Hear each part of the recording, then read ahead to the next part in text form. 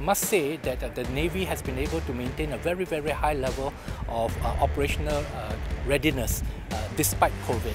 Navy's MSRF, as well as its unmanned surface vessels units, has allowed me a greater insight into the detailed and careful planning that the Navy has put into the operations and its development of its different fighting concepts over the years.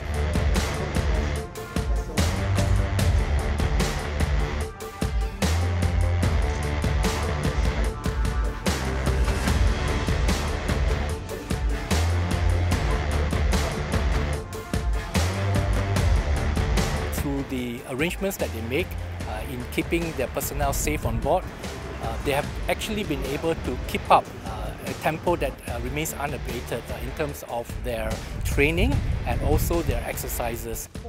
It's really about this commitment to continue to defend Singapore's vital interests in the sea.